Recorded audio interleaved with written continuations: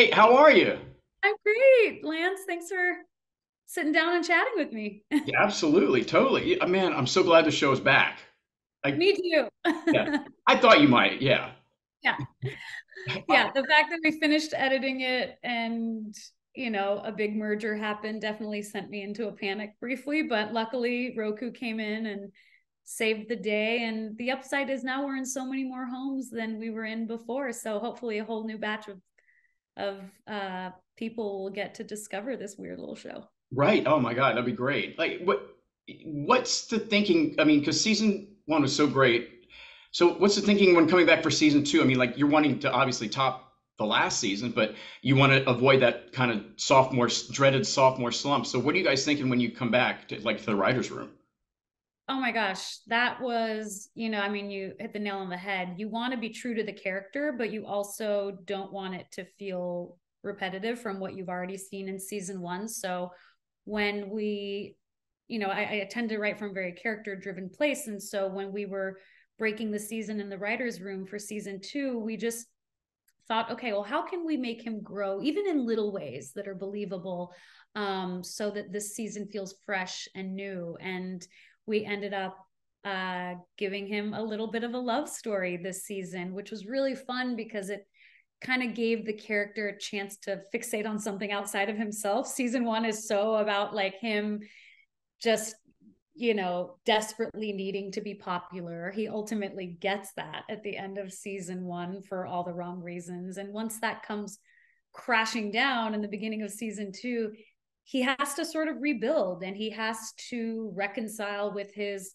cultural identity in a way that you don't really get to see him do in season one. And then on top of all that, we gave him a love interest, which just ended up being so fun to shoot. One of the things I really love about the show is like they're kind of like these little asides that you just burst out laughing. Like in this new season, one was like the girlfriend, she was eating lasagna. She said, "What is all this water?" And like, oh, that's how they do it in the high school period or something like that. Just So things many like little that just make throwaway lines. Yeah. yeah, things like that just make me burst laugh out loud funny. Are those like really important to put to sort of layer in for you guys? Because I mean, that's one of the joys of the show, at least for me. That's so great to hear. Yeah, I mean, listen, comedy is obviously it so comes down to sensibility and taste, and my specific sensibility I feel like has always been in the lane of nuance and not necessarily the most traditional setup punchline that you might see on other shows. As much as I appreciate that, I sort of like living in that negative space at times in between the lines and mining just the truth of a moment, however weird or uncomfortable it might be. And I think when the point of view of the character is really clear, the comedy will come. And so it was really fun to play with that nuance and to find the idiosyncrasies of this character and to explore what it's like for a kid with a very simple want, the desire to be popular, get in his own way episode after episode. And for me as a performer too, that kind of sensibility is just really fun to play. You do almost everything on the show. I mean, you created it. You're one of the writers. You directed an episode. You're now like a co-showrunner. I actually didn't direct. That's the one thing I didn't do, Oh, I which is saw that. Okay. yeah. You might have seen my last name because my younger sister, who's an incredible writer and director, she directed an episode. Well, I feel So like an idiot. it was a real family affair. Yes, my But dad's full series regular, my mom and my dog wasn't, like everyone's there in this well, season. all the other stuff, but I mean, you do. I mean, I'm exhausted just like thinking about it for you. But like at the end of the season, were you just like, I just want to lay down and go to bed? Yeah.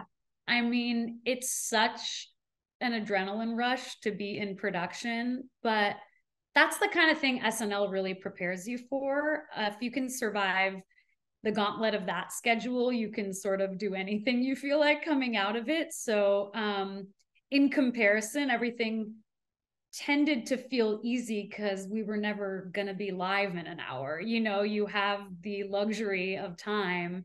And even if that time is only a day or a few hours, it still felt like an eternity compared to the instant gratification of SNL.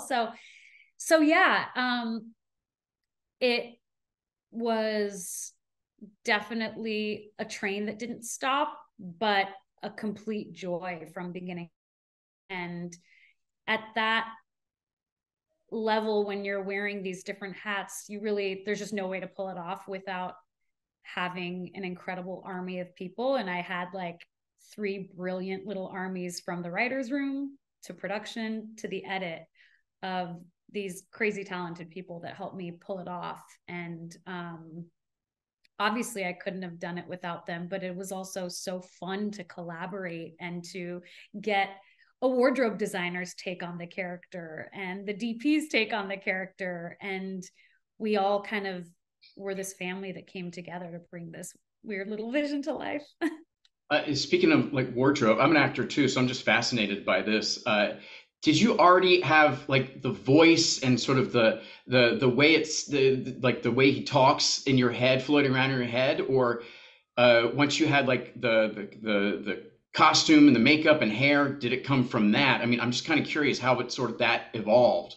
Yeah, I think once I cracked the character in terms of what I thought it could be before embodying him, I started to just, for my own sake, improvise and find it from just playing around with it. This is obviously before any hair and makeup test or any wig was designed. So it started from me just kind of improvising and playing around. And then once it was up on its feet in a more professional capacity with these brilliant, people that came on to design his eyebrows and his wig and figure out what kind of clothes he wears, how can we most sell me as a 14-year-old boy so that audiences are willing to suspend their disbelief enough to hopefully even just forget that a grown woman is playing him and take in the ridiculousness of it.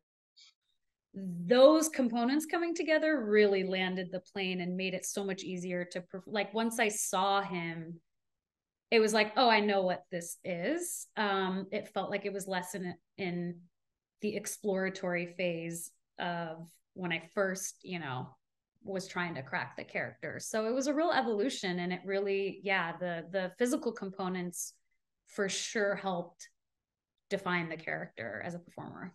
So like if you were like walking on set and like you weren't in costume or anything right now, could you just immediately get back in it, or does it immediately help like when you have everything on? You know?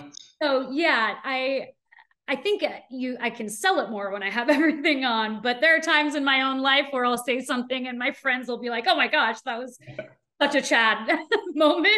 And at the end of the day, there's so much of him in me. How can there not be? And I think you said it yourself, like you immediately like, forget that a grown woman is playing this character, and like it's just you are just so fantastic in Oh, it. thank you so much. That was certainly the hope, for no reason other than, yes, there's this conceit at the center of the show and this, this this hook, but the show isn't about that hook. The show is simply a show about, it's a coming of age story about a 14-year-old boy trying to navigate his high school experience. And so, hopefully, because there's an adult playing that character, you could push the comedy further, and there's like a bit of a wink in that sense. But the goal was not to trick people into thinking I'm a little boy necessarily, or even to keep hitting that. It was really to disappear into the character and play it as earnestly as I could. Yeah. Well, that's my time. Thank you so much for chatting with me, and I hope it does fantastically, and we get a season 3. Thank you so much. It's so fun to be able to speak to another actor about Oh, it. well, thank you. Yeah. Yeah. And I hope I talk to you again soon. Thank you so much. Right.